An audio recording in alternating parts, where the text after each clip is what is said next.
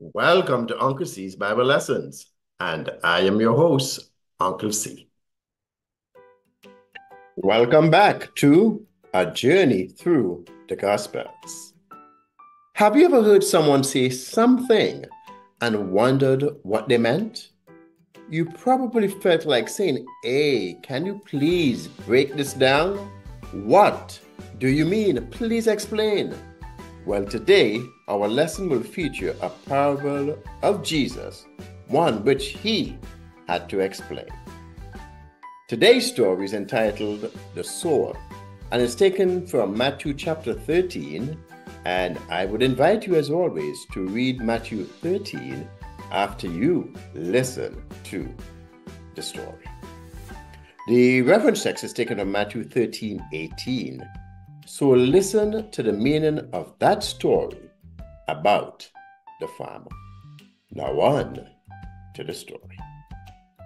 One day Jesus went out of the house and sat by the lake, and as usual, large crowds gathered around him.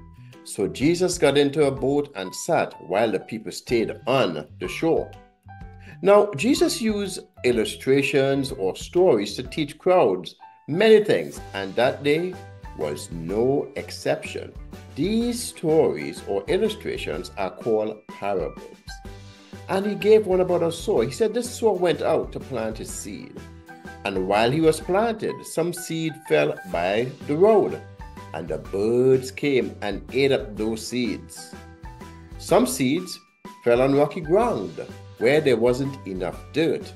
You see, that seed grew very fast because the ground was not deep. But when the sun rose, the plants dried up because they did not have strong roots. Other seeds fell among thorny weeds. Now the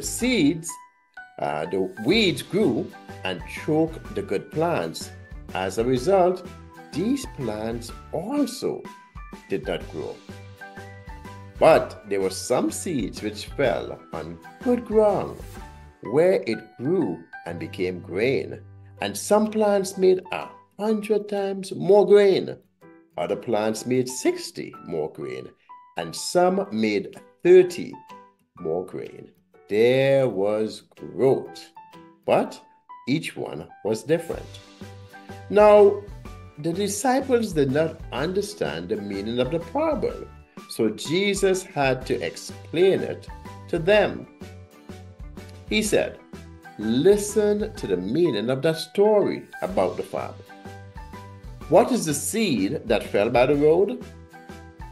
Now, that seed is like the person who hears the teaching about the kingdom but does not understand it. The evil one comes and takes away the things that were planted in that person's heart. Now, there was seed which fell on rocky ground. So those represent people who hear the teaching and quickly accept the teaching with joy. But they keep it only for a short time. So the teaching does not go deep into their lives. And when trouble or persecution comes, they quickly give up what they were taught. There were some among thorny weeds. And what is the seed that fell among thorny weeds?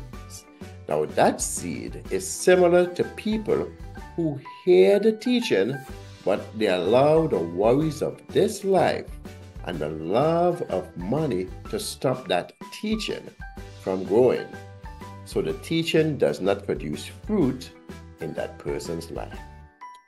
But of course, there is good ground. The seed that fell on good ground represents the person who hears the teaching and understands it. That person grows and produces fruit, sometimes 100 times more, sometimes 60, and even sometimes 30.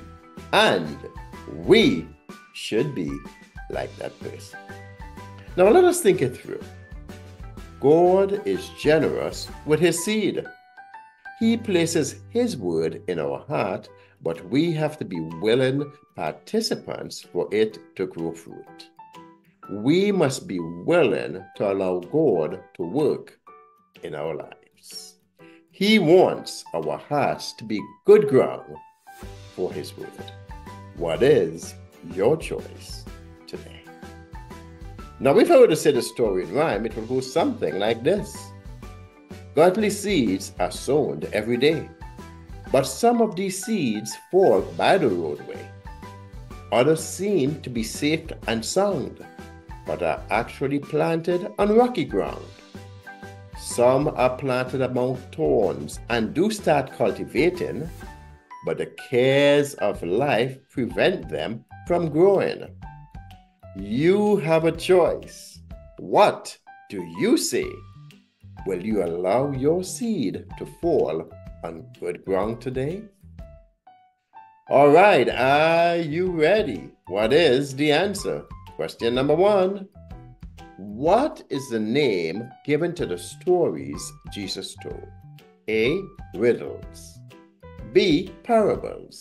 C. Teasers. Or is it D. Brain scratchers? What is the answer? And the answer is B. Parables. Question number 2.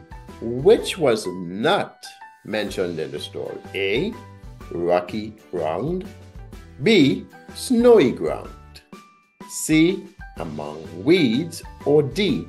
By the roadside. What is the answer? And the answer is B. Snowy ground. Question number 3, and I'll say it slowly so you can think it through. Seed that fell on rocky ground represents A. One who quickly hears the teaching and joyfully accepts it. B. One who quickly gives up the teaching when trouble comes. C.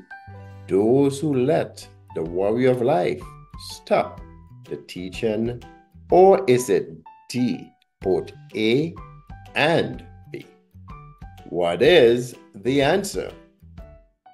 And the answer is D. Both A and B. One who quickly hears the teaching and joyfully accepts it, but that person also gives it up when trouble comes. Question number 4. When seed falls on good ground, A. The person does not understand the teaching. B. The person keeps the word for himself. C. The person grows and produces fruit. Or is it D? The person immediately wants to become a preacher. What is the answer? And the answer is C. The person grows and produces fruit. Thank you so much for taking the quiz.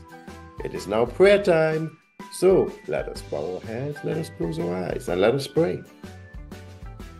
Heavenly Father, we thank you for the seed you sow our way. Help us to be good ground for it. We ask this in Jesus' name. Amen.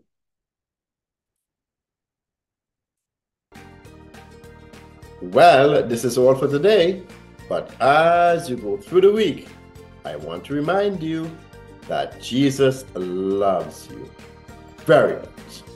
Bye for now.